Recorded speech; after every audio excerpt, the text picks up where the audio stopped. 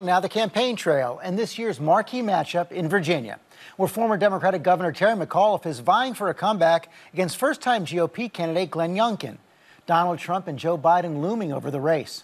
Our chief Washington correspondent Jonathan Karl took a deep dive into the contest this week. He joins us from Charlottesville. Good morning, John. Good morning, George. The eyes of the political world are on Virginia, where the Democratic candidate is trying to win with some help from President Joe Biden, and the Republican candidate is trying to win by staying away from Donald Trump. Get out there. Get to work. It's crunch time in the Virginia governor's race. Joe Biden won this state by 10 points, but with just over a week until Election Day, this race is a toss-up. Terry McAuliffe, a fixture of national Democratic politics for decades and Virginia's former governor, is facing off against Republican Glenn Youngkin, a former top executive at the Carlyle Group who has never run for political office before. You need someone with some experience. Do you want tired, old, recycled policies from a tired politician? Or do you want to embrace someone new? Virginia was once a solidly conservative state, but no more. It's been 12 years since Republicans won any statewide office here at all. Over the summer, though, polls showed McAuliffe with a narrow lead, and polls now consistently show the race statistically tied. This race is about more than just Virginia. It's a key test of the current president's agenda, the shadow cast by the former president, and the first major indication of what lies ahead for the midterm elections.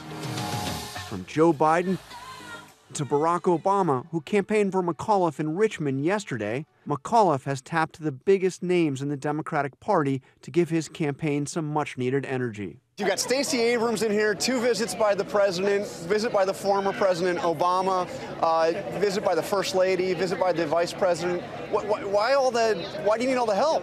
Well, we did this last time. I mean, we did the same thing in 2013. I mean, we always bring them in. This is the biggest race in America. Who doesn't want to be here? For the most part, Glenn Youngkin is keeping prominent Republicans on the sidelines. He has Donald Trump's endorsement, but he hasn't done a single campaign event with Trump and rarely talks about him. Not surprising, given Trump is deeply unpopular in Virginia. But Youngkin hasn't been able to avoid Trump entirely. The former president called into a recent Virginia Republican event. I hope Glenn gets in there and he'll straighten out Virginia, he'll lower taxes, do all of the things that we want a governor to do.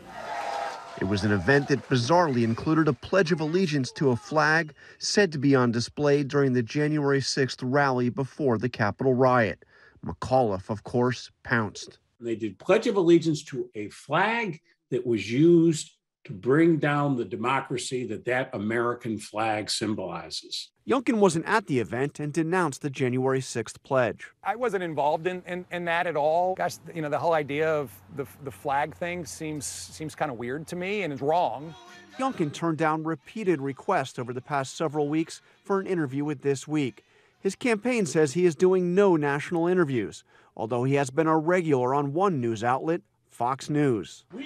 McAuliffe has repeatedly and relentlessly portrayed Youngkin as a clone of Donald Trump. He's a total wannabe Donald Trump. He's been endorsed by Donald Trump 4 times. Terry, you just made folks in Las Vegas a lot of money. There's an over and under tonight on how many times you're going to say Donald Trump. And it was 10, and you just busted through it. You're running against Glenn Youngkin. He's not Donald Trump, right? I mean, you're not running against Donald Trump. You're running against Glenn Youngkin. No, but I'm running against Trump's divisive culture wars, his divisive politics. I am running against Trump policies. You bet I am.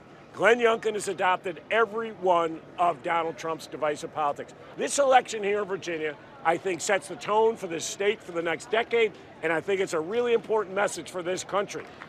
McAuliffe has suggested his struggles to put up a big lead are a reflection of Joe Biden's troubles. We are facing a lot of headwinds from Washington. As you know, the president is unpopular today, unfortunately, here in Virginia, so we have got to plow through. But McAuliffe caused some of his own troubles in a recent debate on the issue of education.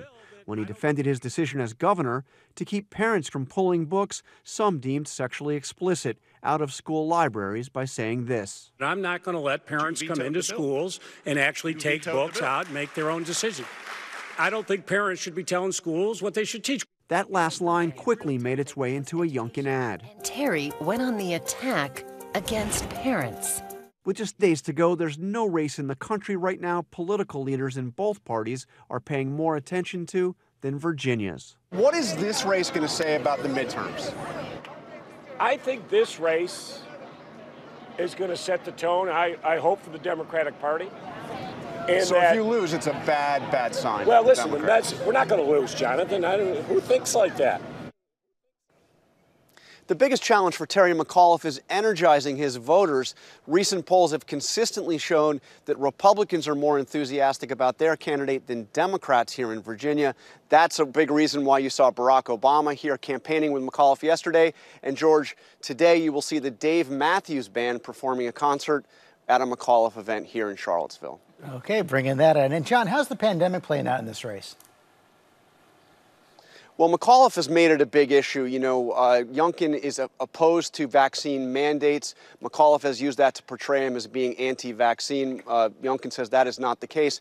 But interestingly, in a recent poll, the most recent poll here in Virginia, the pandemic came in third among issues. Far outpacing the pandemic was concerns about the economy and jobs and education and schools.